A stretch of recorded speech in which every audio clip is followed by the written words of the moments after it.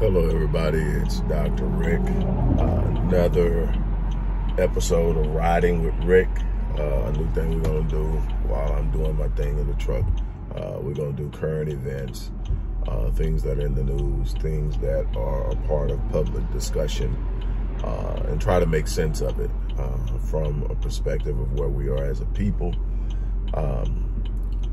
Always remember that the Odyssey Project, me, and the work that we do is in need of your support. So, as always, if you believe in the work we do, if you follow me for the years that I've been online and those who have rolled with me before that, if you believe in what we do, look in the description box and determine the way you want to give. There's several different options, but we need your support. Today we're going to talk about Tory Lanez and the 10-year sentence he was given by a judge, I want to believe on Monday, for ultimately the incident surrounding the shooting of Meg the Stallion. I believe he shot her in the foot or in the ankle or something like that. At the bottom of the lower extremity, and it took a long time coming, and it's been a whole lot of jabber about it.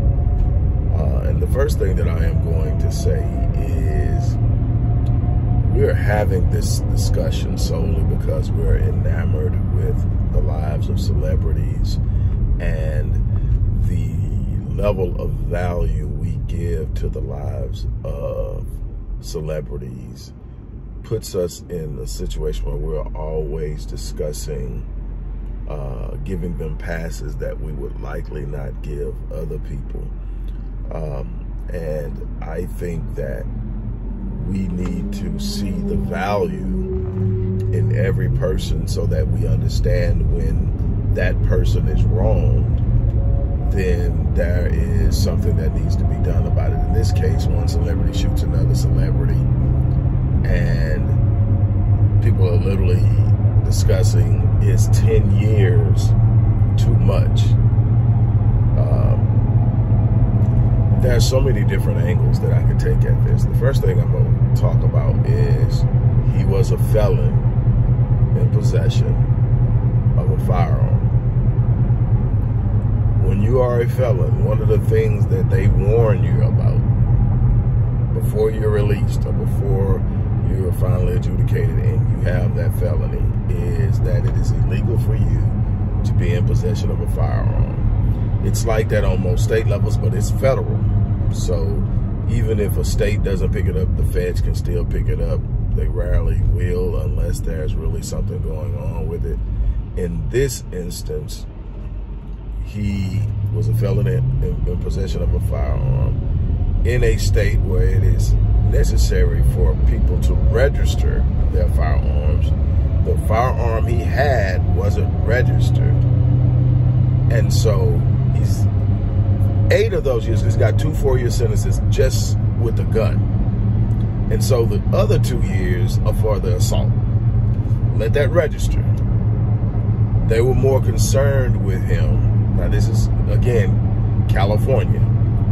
They're more concerned with him being in possession of the gun than they are or were the judge in whether, you know, how much harm he caused the young lady he shot. So my thing is, I'm not a believer in throwing our people away. I've said that before, but I think that we all need to understand, and it needs to be a world of consequences. You know, sometimes you make a calculated decision that, you know I'm a felon, but I'm going to carry this firearm because I need protection.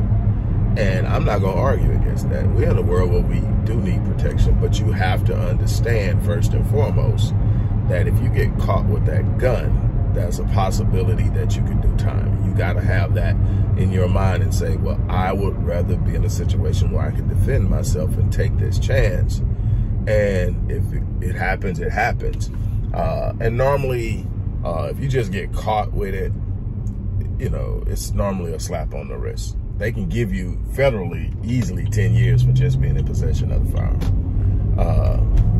Each state is different, you know, 2 years or whatever. But for a federal offense, you can get up to 10 years. So that's the first thing. Is 8 of those years, 4 for a felon in possession of a firearm, 4 for being in possession of an unregistered weapon, and 2 for assault. So that's the way it went down. So you have to look at it how it was broken down. He could have gotten as much as 22 years, and he was sentenced to 10. And you know, I heard some people saying that's a cakewalk. No, prison is no cakewalk, no matter how long you're there. It totally, he wasn't in prison, he was on Rikers. He was in jail waiting. With Rikers is like a damn prison. But Khalif Browder is who I'm speaking of. Destroyed him. Ultimately, he killed himself. He never recovered from what he went through there. And the crazy thing about Khalif Browder is he wasn't guilty.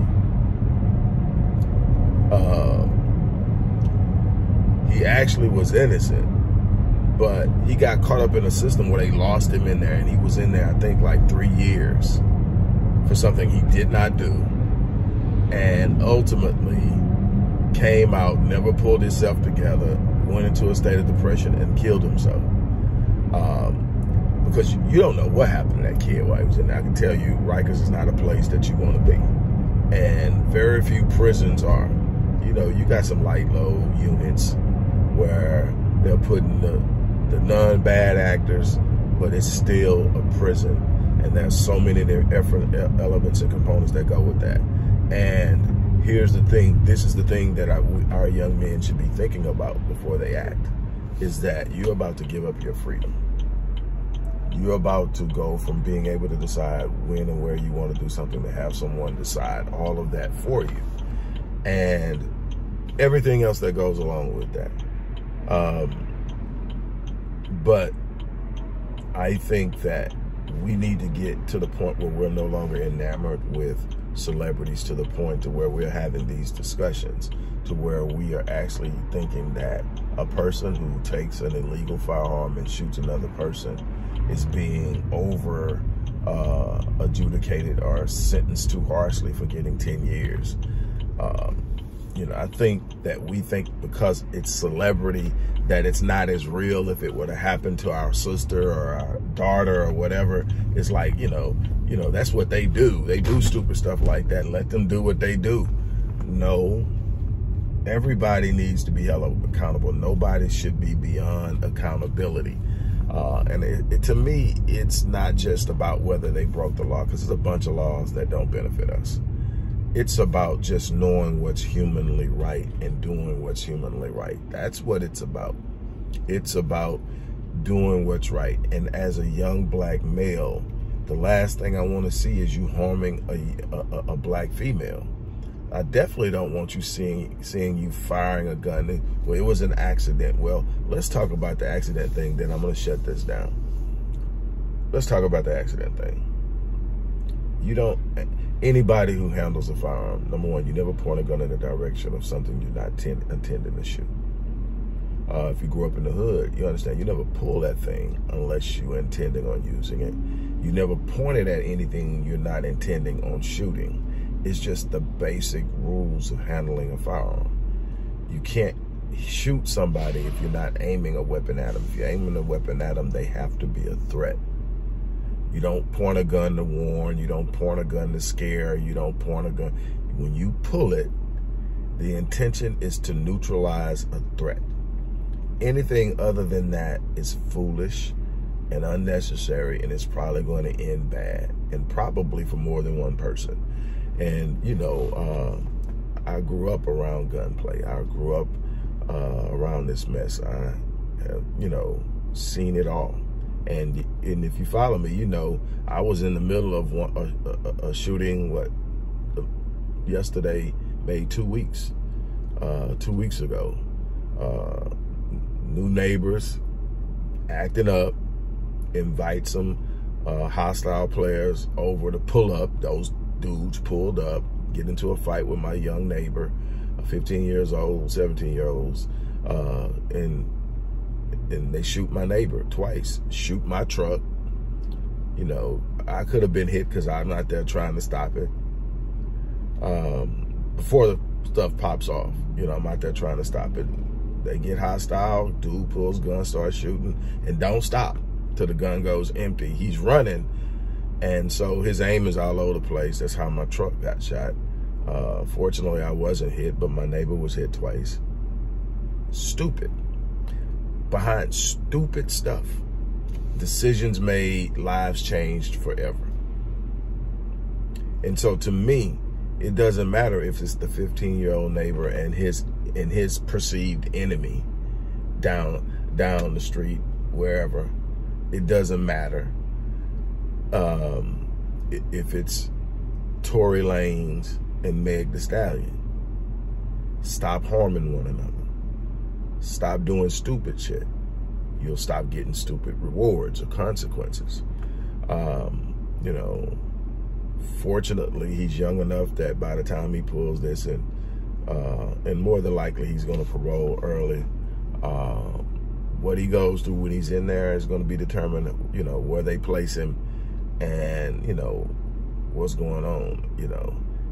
It can go a couple of different ways. I'm not going to get into what could happen because it would be all speculation, but it can go a lot of different ways. His celebrity could save him, or his celebrity could cost him a lot of hurt. And it all depends. You know, it all depends also on who he clicks up with when he gets in there. He clicks up with the wrong people, it didn't bring him nothing but harm and pain, because it's just going to bring drama. He clicks up with the right people that'll keep him straight, keep him out of trouble, teach him how to keep his mouth closed, stay out the way. He can get through it. But the thing is, you have to be accountable for your decisions. And I don't care what she does, keep your hand off that black woman. If she got a mouth on her, if she don't know how to act, if she's violent herself, you don't need to be around her. Give her her space, let her do her. You know, I don't care how bad she is. I don't care how fly, fine, famous, or whatever. And I'm not saying this is what Meg was. I don't know. I don't know the whole story because I didn't chase the story. I just know they were in a car together.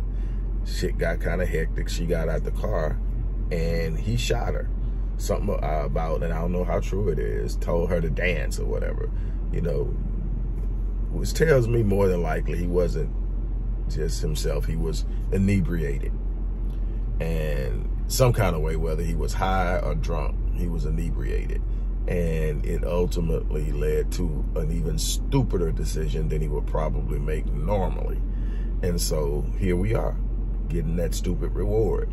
And the thing is to learn from it. We make stupid decisions. That's the one thing I'm going to end it with. We make stupid decisions. You know, some of us, our stupid decisions didn't end us up in jail. Some of us it did.